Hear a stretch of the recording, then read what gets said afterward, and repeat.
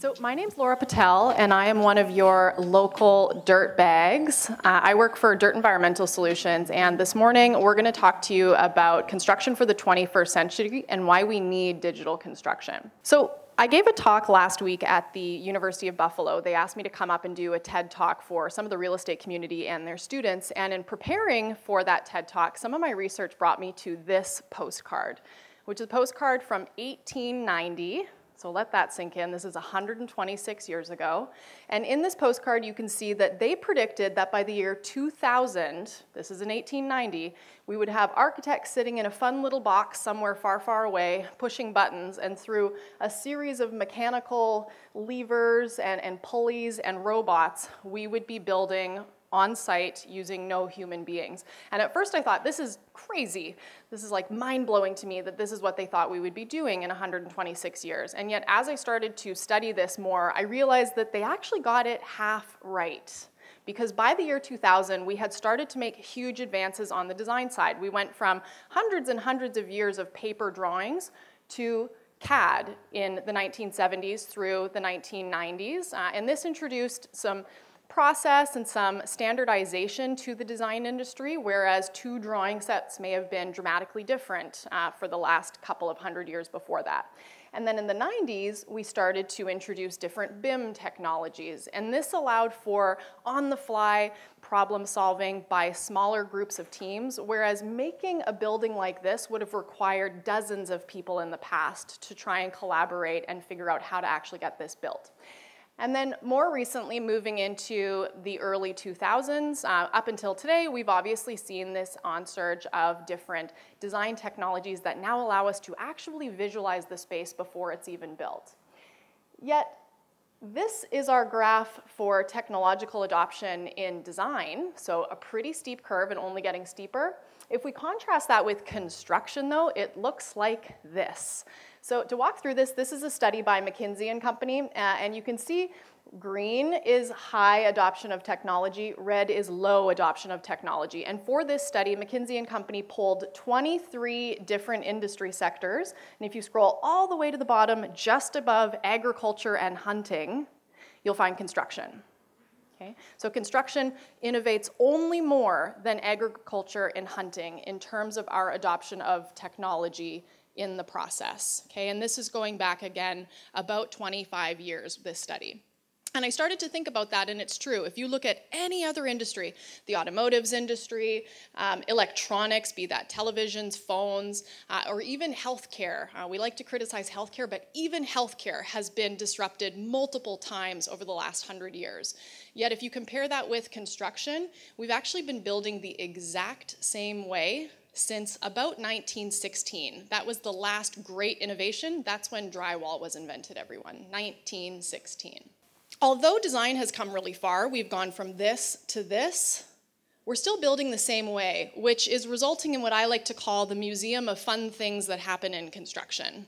But the reality is they are all expensive, and some of the research that I came across suggests that the United States and Great Britain, for every dollar we spend on construction, about 34 cents of that dollar goes towards repairing mistakes that happen on site or towards different costs that arise from schedule overruns related to, again, mistakes, miscommunications, or challenges throughout the process. And that might not seem like a big number, but when you start to factor that into the overall construction that happens annually, it actually works out to about $140 billion in wasted money because we are, again, not using construction in this process. So how can we use 21st century construction technologies to help bring us into this century and build better? Meet DIRTT, and now I'm going to talk about how we're taking all of that sophisticated design intelligence and we're actually bringing that one step further into the construction process. So we do that using a really sophisticated pre-construction design technology, and it's doing four really important things for us. The first is that it's actually connecting all of the different platforms in one software. So rather than having your architect who's then trying to communicate via paper to the subcontractors how to build the space, This is actually automating between a 3D view, a 2D view, all of our elevations, plan details, everything is being sort of streamlined into this one platform. The second thing it's doing is it's engineering the entire building and all of the assemblies that we are producing. It's engineering them custom to 1,000th of an inch. So we never build the two same things twice, just like your general contractor never does. Everything is custom to 1,000th of an inch, and the way we do that is the software is actually behind the scenes doing all that heavy lifting for us.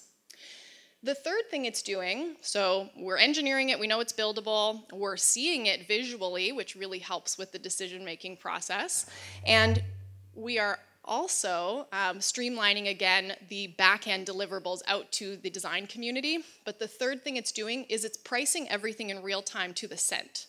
So I never have to call my client and say, really sorry, but actually it's going to cost us another $4,000 or $50,000. I know immediately what that cost is, and this isn't a high-level budget. This is my actual cost to the client. And the last thing it's doing, which is the coolest part, is as soon as my client says, I love the way it looks, that meets my budget, and you haven't told me that I can't build it, it's actually written all of the AI required for us to go to work within minutes and start to build every part and piece off-site using robotics and manufacturing. Okay? So again, taking all of that design intelligence and now actually having it produce all of your building materials. So how does that look once we get on-site?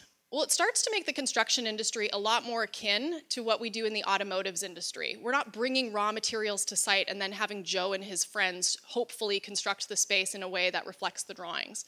We're actually producing it all in a factory, and it's coming to site and clicking together kind of like Lego. So everything from the electrical to the data, whether that's Cat6 or fiber, through to all of the wall assemblies, which are going to be stood on site, zipped together. Nothing's being cut or finished or sanded. Those come equipped with whatever they need to from a technology standpoint, with plumbing, with data, with electrical. We're going to level the frames because buildings are never quite straight.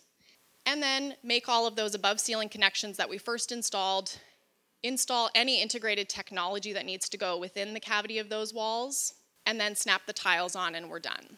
So I'm going to walk you through 3 case studies just to try and land this and show you some examples of the work that we're doing in the US. Specifically, we're a $400 million firm and we operate in 11 countries. The US is our biggest market. Saudi Arabia is actually our second biggest market, with Canada coming in third. I'm going to focus on 3 projects in the US. So this is Microsoft's offices in Detroit, Michigan. We finished this 6 months ago. A couple quick highlights and photos from the project. You can kind of see the scope of work here. So a pretty densely constructed space. Everything highlighted in blue is DIRTT, along with all of the casework and millwork in the pantry areas. And highlights of the scope of construction. So this was about a 40,000 square foot space. Our multi-trade umbrella was $45 a square foot. And we had a 9-week construction timeline for our scope of work. What was in our scope of work was all of the wall assemblies that you saw highlighted, which was all of the interior wall assemblies. We didn't do any of the core or the perimeter. All of the wall engineering, so that's the acoustical treatment, the blocking, any of the utility that was running through the walls, all of the finishes, and then integrated technology. We also did all of the pantries and conference rooms millwork, all of the armoires, and then we took over 40% of the electrical package on this project. Second project, JDA software in Phoenix. Again, some quick project highlights. Quite a bit more open plan, this project, but a ton of technology. They had about 25 integrated monitors throughout the space. They're a software company, so they really wanted this to be a reflection of the fact that they are a tech firm. Some highlights here, 15,000 square feet. This was $67 a square foot for our scope of construction and a 5-week construction schedule for us. Very, very similar scope of work, except that we also did passive optical networks on this job. So we were providing all of their network infrastructure, including the backbone to the building. And then the last project, which I can't say the name of, but is a confidential financial services firm here in New York City that we're working on. Some project highlights on that. This is just in construction, so I'm just including some renderings, and this is a typical floor plan. We're working with 4 different architecture firms and 4 GCs because we are building 1.2 million square feet in 6 months. Okay, so there weren't enough people at each of these firms. They couldn't award it to one firm, but they did award it to us as a turnkey prefab method in order for them to meet their schedule. Our cost is about $37 a square foot, depending on the floor plate. Each building is different. And we have a 5-week per floor construction schedule.